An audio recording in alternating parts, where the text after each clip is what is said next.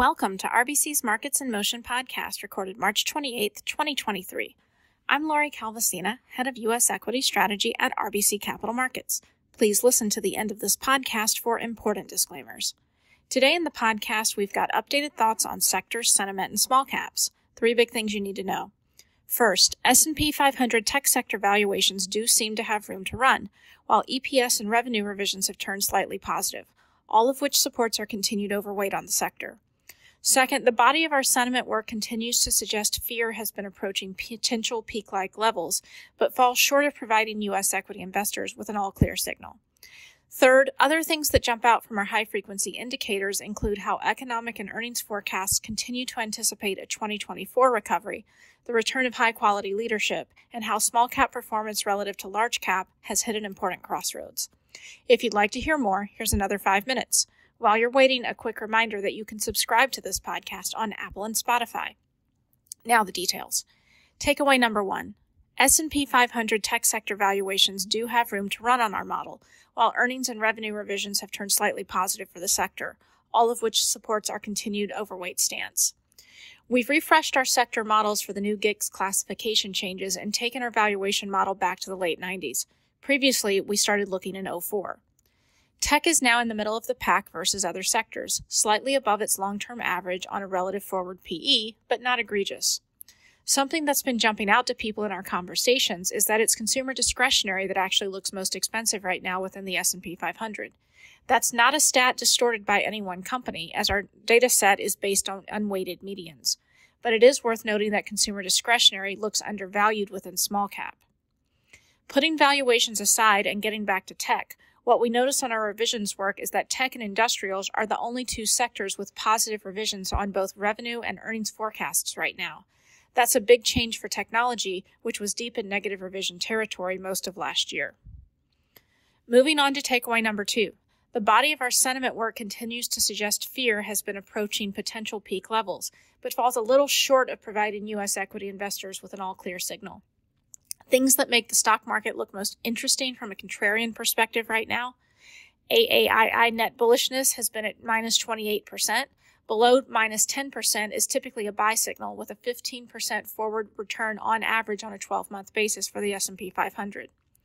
Additionally, earlier this month, the equity put-call ratio also returned to the highs of 2010, 2011, 2014, 2016, 2018, and 2020. Below last year's all-time high, but still at a level typically followed by strong S&P 500 returns on a 12-month forward basis.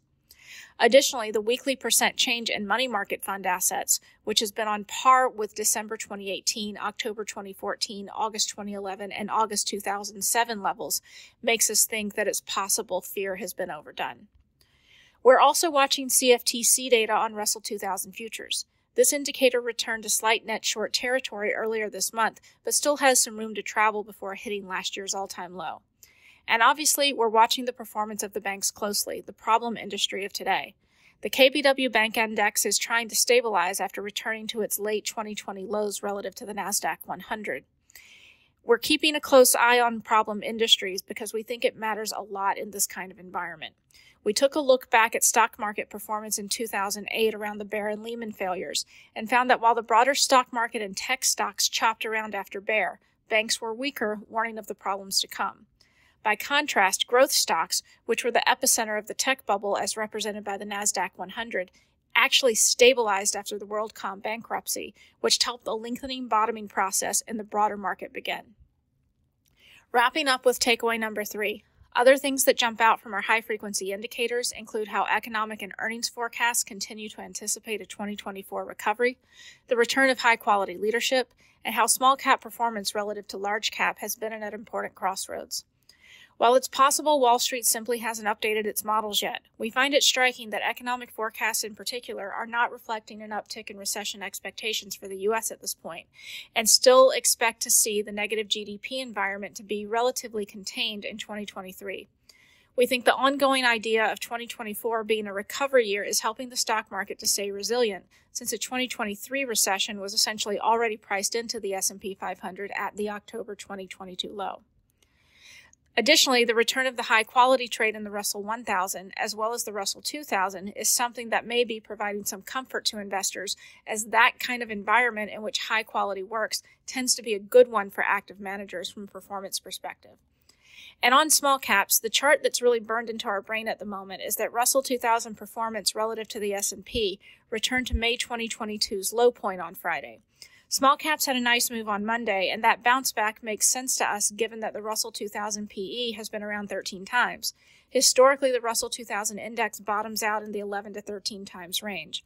And while we may be wrong on this as long as the money flow is flowing into big cap tech, we're longer-term investors by nature, and so we're sticking with our small cap overweight, since in our opinion, the index is no longer baking in that anticipated 2024 recovery as was the case to start the year. That's all for now. Thanks for listening, and be sure to reach out to your RBC representative with any questions.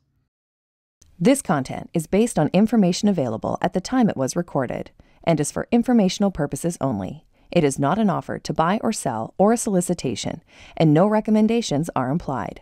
It is outside the scope of this communication to consider whether it is suitable for you and your financial objectives.